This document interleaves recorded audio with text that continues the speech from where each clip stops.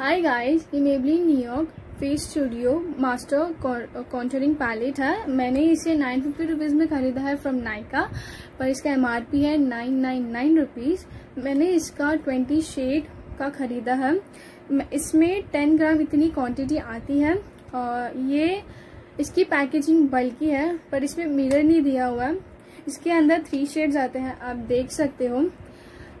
जो फर्स्ट है वो contour, second blush and third highlighter.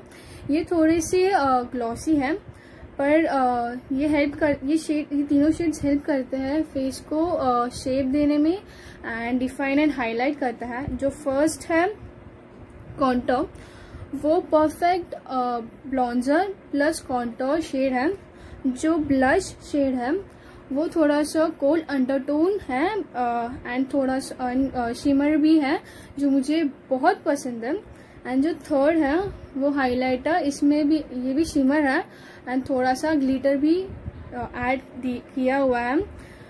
ये थ्री शेड्स बहुत ही अच्छे हैं। जब आप इसे फेस पे अप्लाई करोगे, ये perfect smooth and silkie look देता है।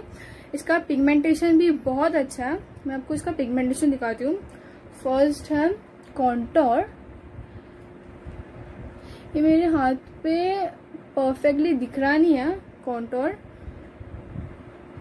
जो थर्ड है वो ब्लश, सेकेंड है वो ब्लश एंड थर्ड है हाइलाइटर।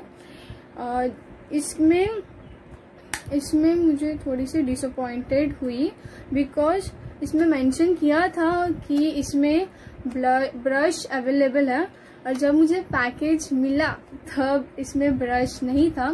फिर भी ठीक है, बिकॉज मेरी फ्रेंड ने रिकमेंड किया था कि उसने मुझे बोला था कि इसका जो ब्रश है वो अच्छा क्वालिटी का नहीं है। सो ये 6 to 7 आवर्स लॉन्ग लास्टिंग है। ये इसका जो पिगमेंटेशन है ये बहुत अच्छा है एंड आप इसे जब लगाओगे तो इरिटेशन नहीं होगी।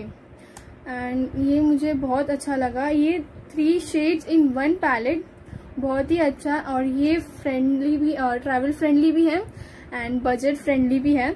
सो आप इसे ऑनलाइन खरीद सकते हो।